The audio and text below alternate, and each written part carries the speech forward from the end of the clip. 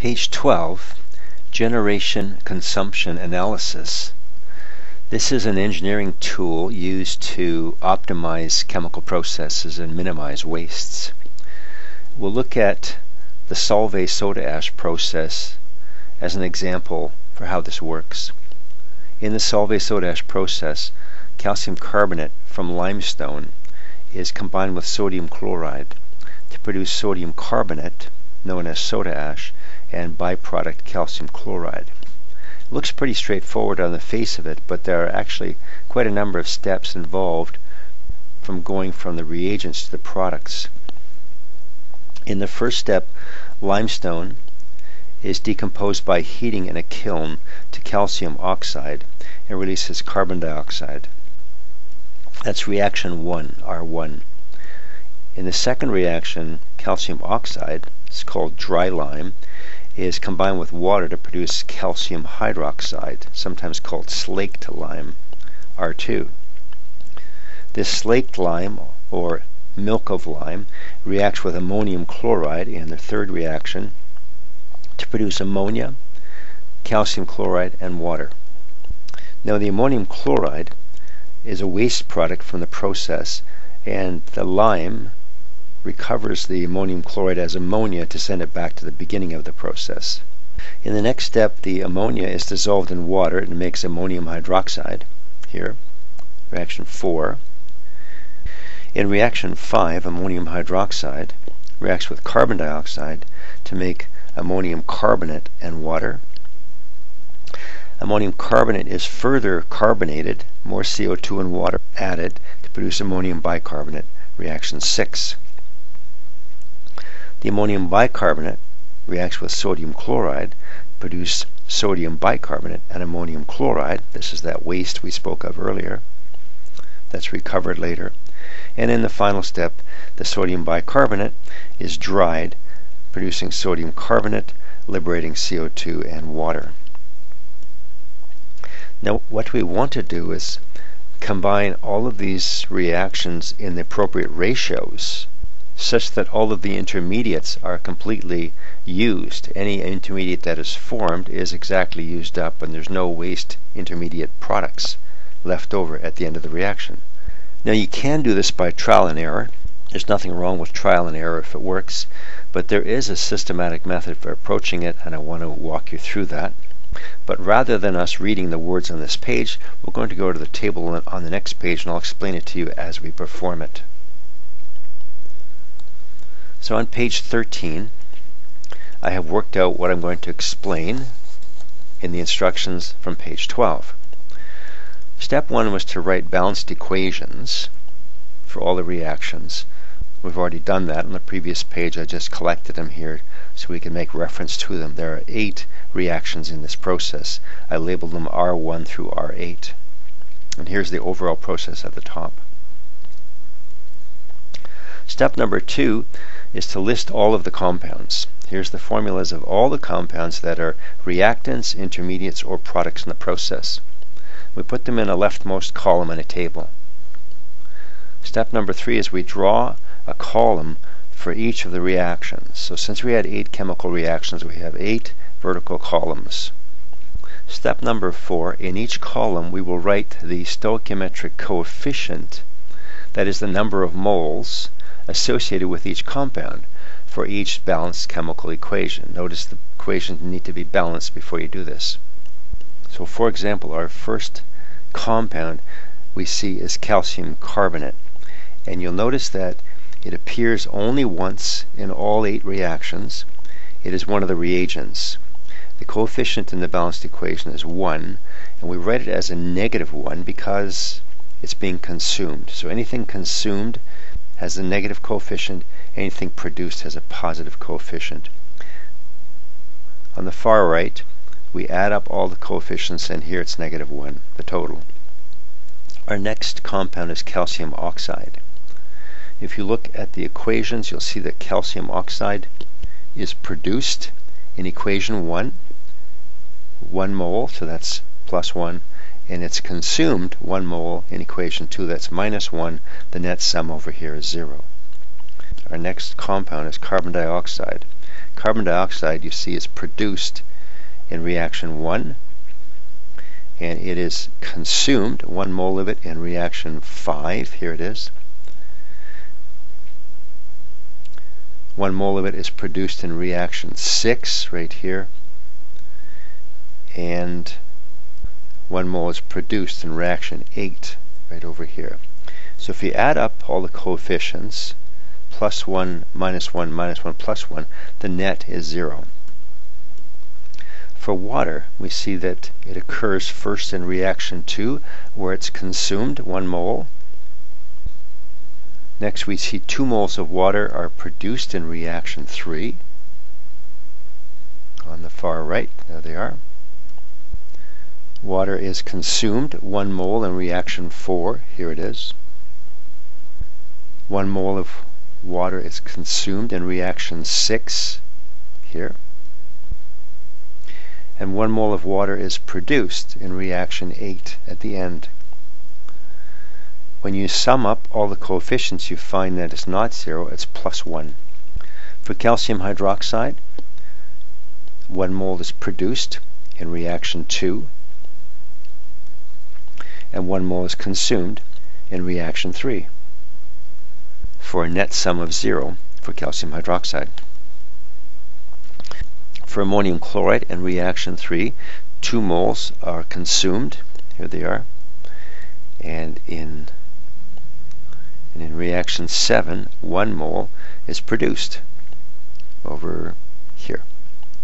Again, the sum of this does not equal 0, it's minus 1. For ammonia, 2 moles are produced in reaction 3. Here they are. 1 mole is consumed in reaction 4.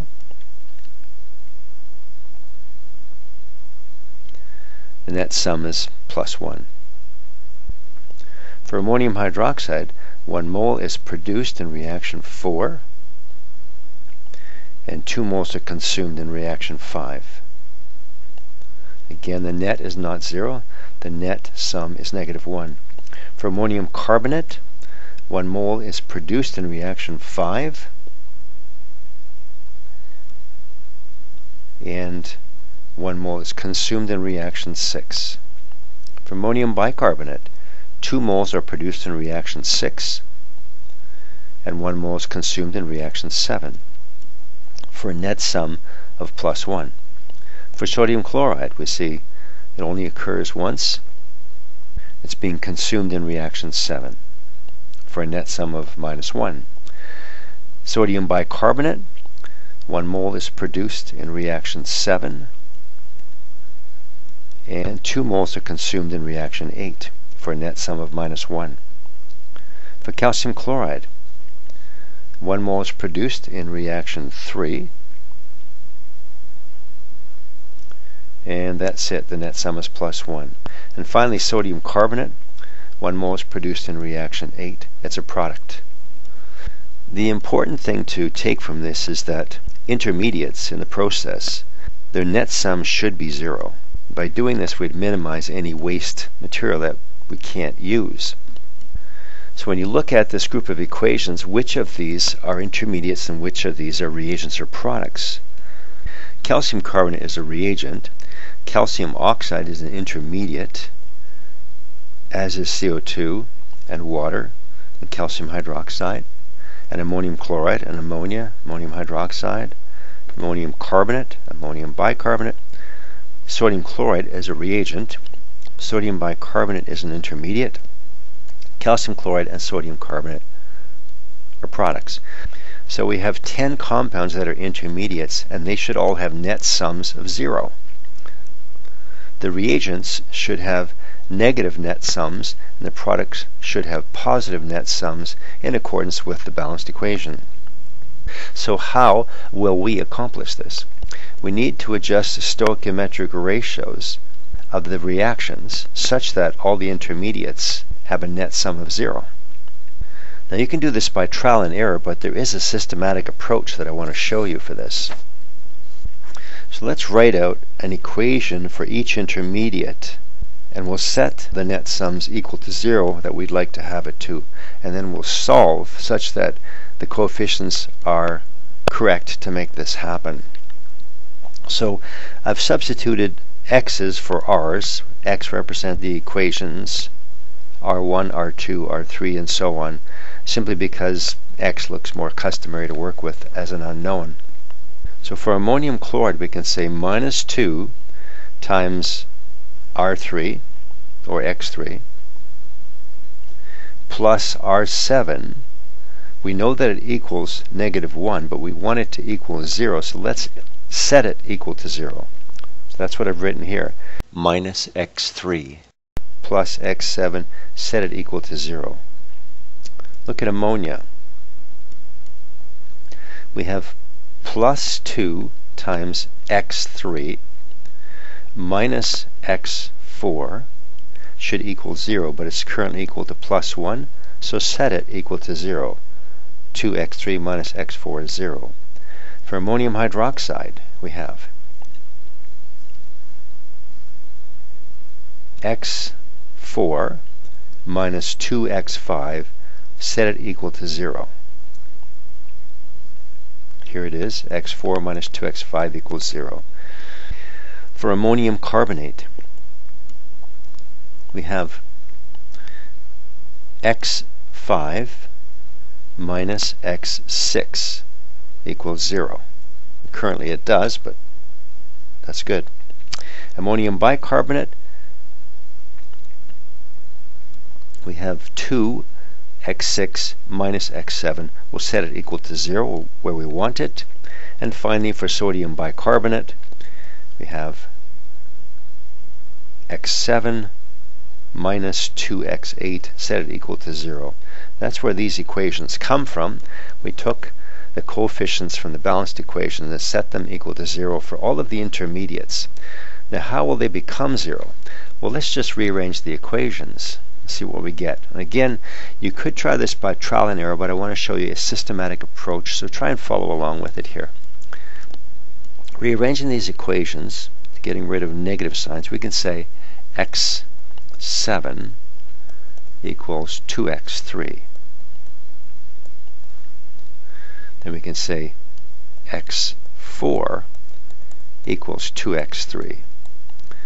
Right there, that tells us that x4 must be equal to x7 because they're both equal to 2x3. They're both equal to the same thing.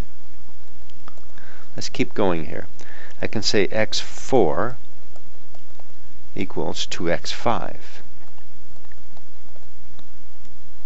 Now I can see here that I have x4 appearing twice, so I can say from this that x3 must be equal to x5. How do I know that? Because, well, 2x3 equals x4 and 2x5 is x4, so x3 must equal x5. Look at the next equation. I can write x5 equals x6. So that gives us another equality. We have x3 equals x5, and now x5 equals x6. This is going to simplify the calculation a great deal. In the next example, we can take x7 equals 2x6. And finally, we can say x7 is equal to 2x8. Again, we have an equality here. We can say that x6 equals x8. And since x6 equals x8, we can make the equality here. So x3 equals x5 equals x6 equals x8, and x4 equals x7. So now it's simply a matter of letting one of these equal to some easy number like 1 and substituting and see what the rest work out as. Now, looking at all the equations, reaction 3 looks pretty complicated. That would be a nice one to set it equal to 1. So let's say the multiplier for reaction 3 is simply 1. And we've already determined that x3 is the same as x5, x6, x8. So these will, all four of these will be equal to 1. And we determined that x7 is 2 times x3. So if x3 is 1, then x7 must be 2, since it's 2 times x3. And similarly, x4 is 2 times x3. In other words, x4 is 2 times 1 is 2.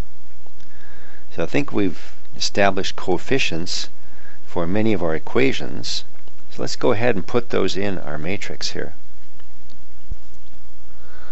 So x4 and x7 are the only two we're going to change, and we're going to multiply everything by 2. This is reaction 4. x4 was said it's equal to 2. So double everything up. So we'll change this to minus 2,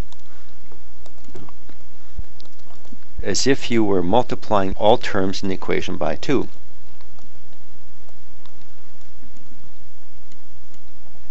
And x7, you're going to multiply all terms by 2. This will become plus 2, minus 2, minus 2, and plus 2. And now let's check our sums, our net sums now.